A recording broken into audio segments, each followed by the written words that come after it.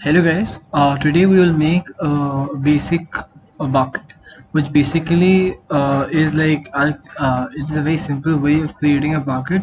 I'll not complex it so that people who are starting in Maya do not get frightened or do not get scared of making all those fancy buckets that you see and fancy stuff that you see like fancy house and fancy models. So if you're even starting out, you can explore more, and this is just an example of what you can explore into and what areas can you explore into, like creating buckets, creating houses, creating simple guard towers that I've created videos for.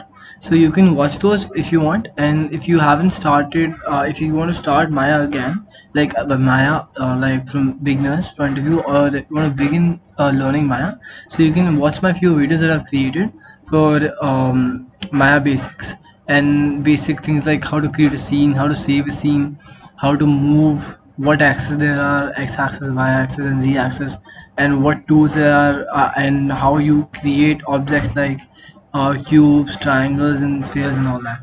I've created those videos separately, so you can go watch them. And one more thing, if you can go like and if you can go subscribe, it's gonna be great help for me, so that we can grow the channel and more people can see it. So let's get into this and let's create now. Yeah. First, I will take a basic sphere, so that, or I'll just take a basic what do you call, cylinder, and then you will just press W for move tool, and first just press F to like focus on it, so that it looks like so that you can just zoom out a bit and then just increase in the center size. And then when you go out, I'll show you a basic what tub looks like. Or 1 second, let's just load the Google. Yeah, so let's search how to make a basic bucket or even a bucket.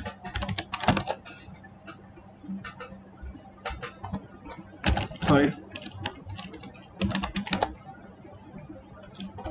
sorry So I'll just show you an example of creating a basic bucket, not very difficult.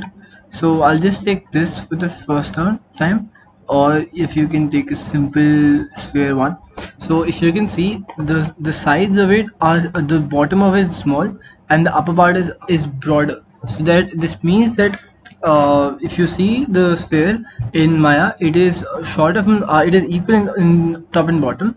So if you want, you can create an equal size bucket, but logically for that basis, for this as well, when you see this also is small from the bottom and big from the top, so that if you can put it again on top of each other, and it creates more area for it in the other top, and this one is the same thing. So I will take this as a reference or this as a reference, whatever you want. I'll just take this as a reference, and then I'll just create this, and I'll create my version of it, so that it's much different than normal buckets. So first, what will we do? We'll take the cylinder, um, and we'll create one more cylinder, or like we'll just take this and just scale it a bit more, so that it's much more visible for you guys. And then we gonna take the upper part, like just the upper part, and by the upper part I mean the upper faces of it, so we can scale them out so it looks a bit bigger from the top. Take the faces, go to side view, any side view, any side view is fine, and you select all the faces from here, and then press control or control, and then deselect all the faces, so that it basically so if you want to select, so selecting is basically the mouse cursor from the left button, just select it like this, and then when you press control you can deselect the faces that you selected, some of the faces. And so like all these commands that I'm giving right now, they're already there in the video that I've already posted regarding the basic commands that I've created. So when you see here, you can just go on the perspective view and just press, or like just extrude, or just expand a bit. This amount is fine, just your perception of how do you perceive a bucket to be. And from the bottom I will create, I'll take this, I will deselect this, then I'll focus here, then I press W, and then I'll go to the bottom part, sorry, the perspective part, sorry, it's a mistake.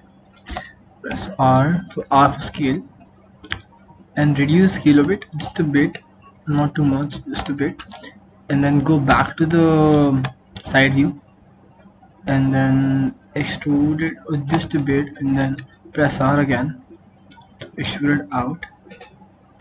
Yeah, that much is fine. Yeah, and then press R again, extrude it a bit downwards, so that it can create a curving kind of like angle, like from here, curves here, and then here, and then here.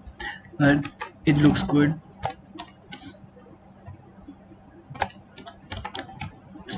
Okay, no, this is not good. 1 second, I'll press 4. Yeah, 1 second.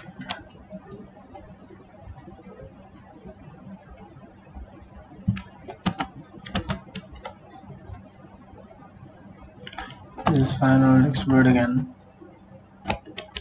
Oh, what I'll just do, I'll just explode again. I just need to extrude this outwards, and then extrude this, and then 1 second.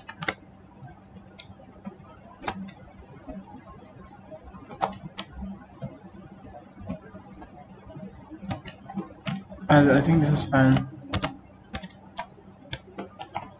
This is fine for the base. If you want, you can just like add a bevel to it, and I'll do that at the last so that it acts as a bevel. And then I will select these again so that I can create an inward curve or inward curvature to it, like it looks like you so when you see a bucket from inside, it's curved from the bottom, or you can see it flat as well. But I will just select 1 second, I'll just show you as well. So when you see here this curve that you see, this curve from the inside is curved from the in this angle. So it's curved inward just a bit, not too much, just a bit. So I'll try to do that. I'll select this, I'll deselect the upper part, and then I'll press 4. 4 takes you to wireframe mode. I'll press R again, scale mode,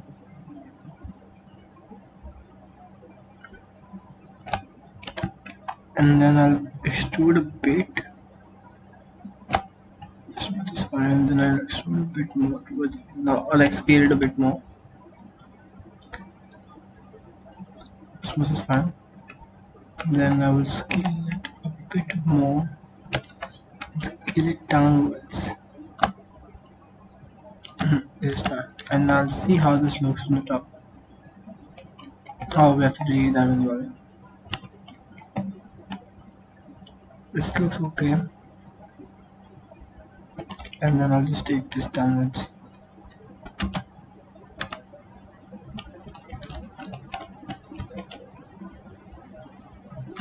Let me just go here.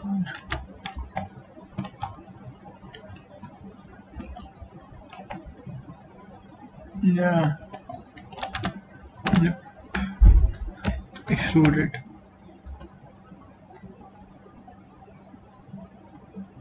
Just a bit. Yeah, that's fine.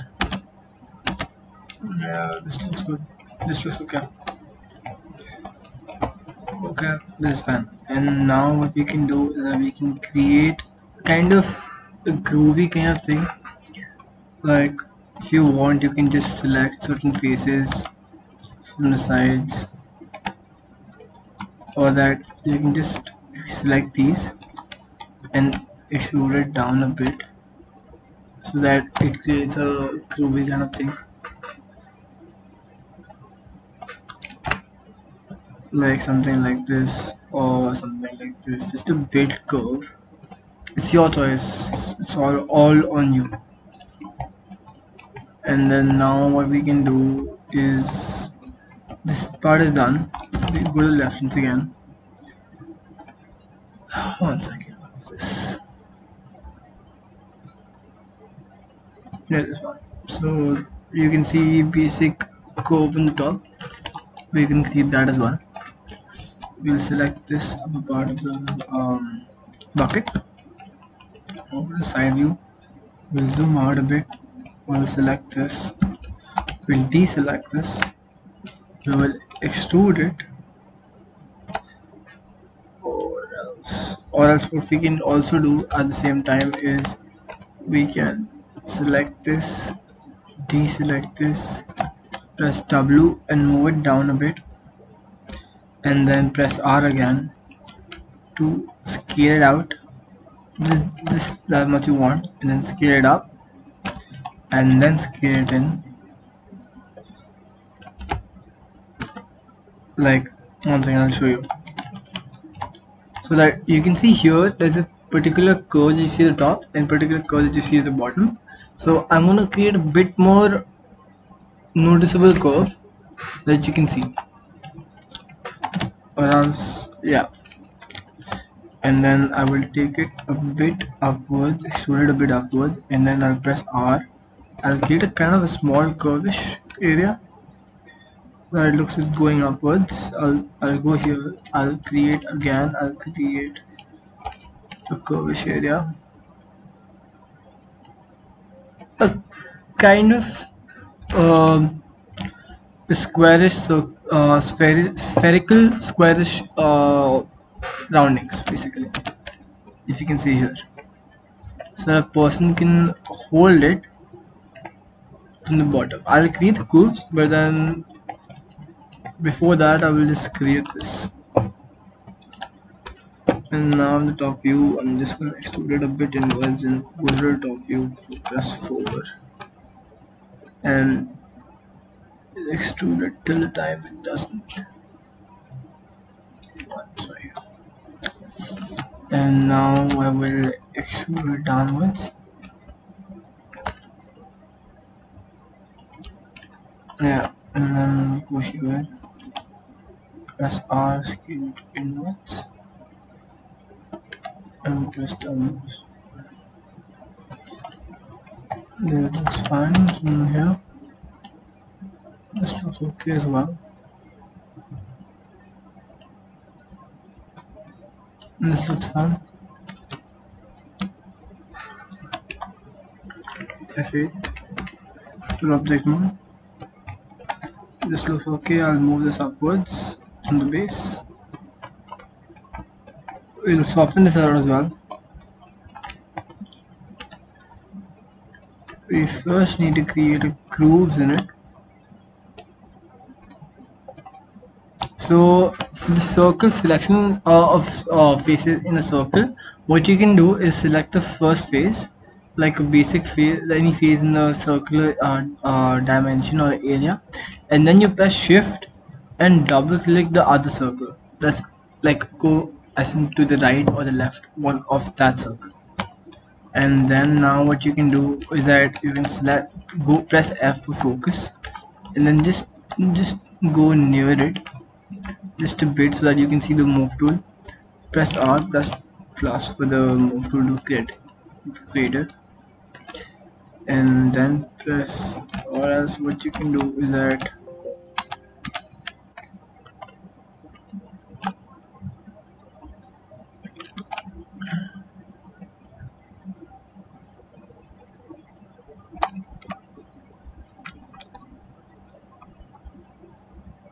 yeah. So what I've done here is that I've taken the particular face and I've selected it, and then I've reduced the size of it, like the base of it, and then I've extruded again, and then I've moved it upwards. I'll show it again.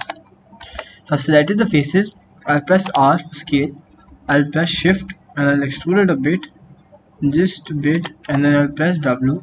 I'll take the move tool, I will press shift again and then move it upwards just a bit, slight bit, and that's it.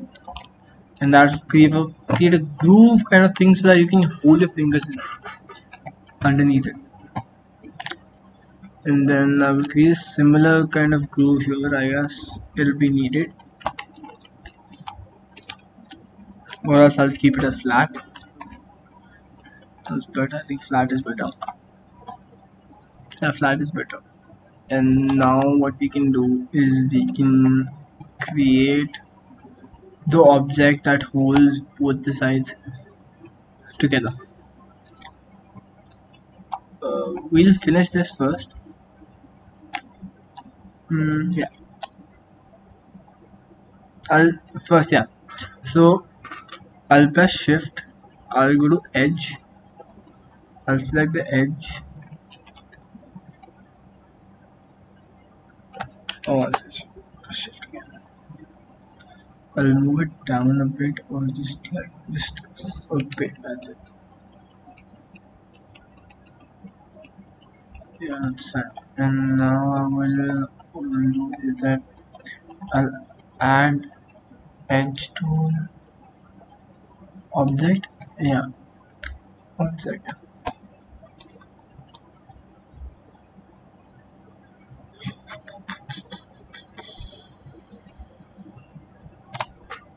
Or else you can 1 second. Or else you can just go to edit, select the object. No, I don't want this. I don't want this. Yeah. Now, bro.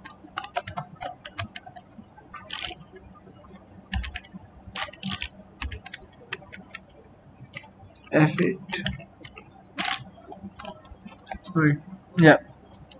I'll select this. I'll go to edit mesh, and then go to 1 second. Sorry, mesh. 1 second. Where's spline geometry? 5 minutes forward. Edit mesh. I can't see that. And as to I can see that. So what I'll do is that mesh tool. I'll select this. I'll go to edit mesh. Sorry, just leave that. And now what I can do. So now what I can do is this is done. And then in the next episode we're gonna make the rest of it, and in the next episode we're gonna make the upper half of it, like the connecting part, and then we're gonna texture it and then render it in the same texturing part of the video. So hope you like it, and please subscribe if you like the channel and if you like the video.